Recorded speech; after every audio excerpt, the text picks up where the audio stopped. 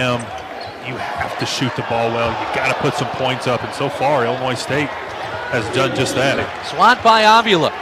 Let's see if that can give the Sycamore some juice. Larry does so. Yeah, and I like that. And Julian Larry is as good as anybody in the country, in my opinion. Getting the outlet, getting from three-point line to three-point line and making a play. And you're playing Avila and Bledson at the same time, and so switch it up a little bit.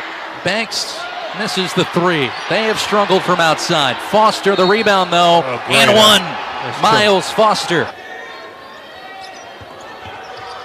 Larry again downhill, but it was deflected somehow into the hands of Swope, and now Conwell, top of the key. Swope has a couple triples. He can pull from anywhere. Avila feeds him. Trees with the lead. Kinzinger with Avila. And Kinzinger will rip for three. Hitting it, the freshman, Johnny Kinzinger again. A cold-blooded competitor. And boy, it's been a whole lot of that today. Foster spinning, Banks 8 to shoot. And now Kinzinger off glass and one. Looking for the massive upset. We are on upset watch in Terre Haute, there's no doubt.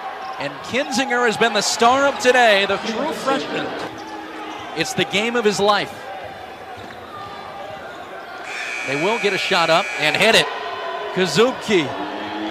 It is Ryan Pedon's first ranked win at Illinois State and the first ranked victory for the Redbirds since February 26, 2016, when they knocked off Wichita State.